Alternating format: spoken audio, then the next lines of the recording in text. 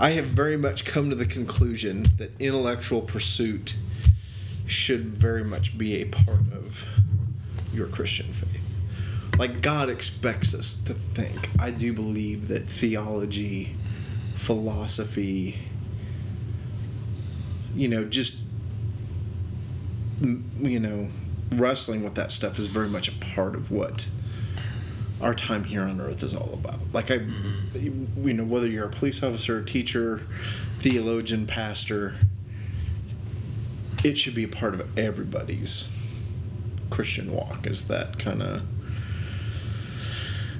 thinking about these kind of topics. And yeah, I think we have made it far too easy for people to just say, oh, it's too hard. The Bible's too hard to understand. I'll just let my pastor tell me about it. I don't read it on my own because I don't understand it.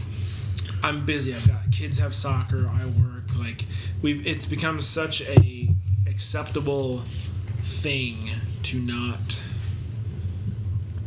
put effort into understanding life, And we're too busy. We've got TV shows and I struggle with that myself. Like I have a football game for my PlayStation, NCAA 2010. I'm really good at it, and I started a dynasty a couple months ago. Where you're a coach. I'm on my 9th season.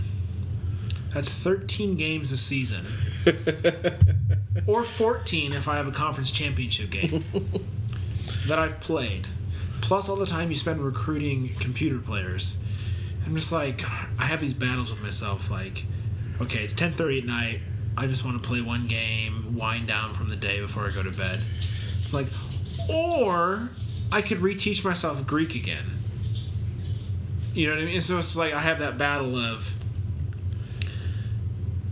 is playing video games wrong? Or is watching TV wrong? Or is surfing the internet wrong? Well, no. No. However, right. Can I use that time to do things that would benefit me in the short term and in the long term? Yeah. And but I'm always like, oh, but I'm just so tired. I don't want to read because I'm not going to remember it. And my brain's too tired from the day. And it's like, or is my brain just out of shape because I don't read or think or challenge myself enough with things that are worthy of thinking through? Yeah. And to me it's very similar to just like working out. Like, yeah, if you don't ever work out and you try to work out again, you're gonna hate yourself after the first day because you're not gonna be able to bend over. But so we just, I don't know. I agree with you. That's what I'm trying to say. In a really roundabout.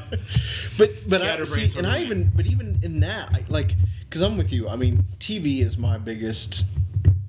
TV and then the internet are probably my two biggest wastes of time. And I even wonder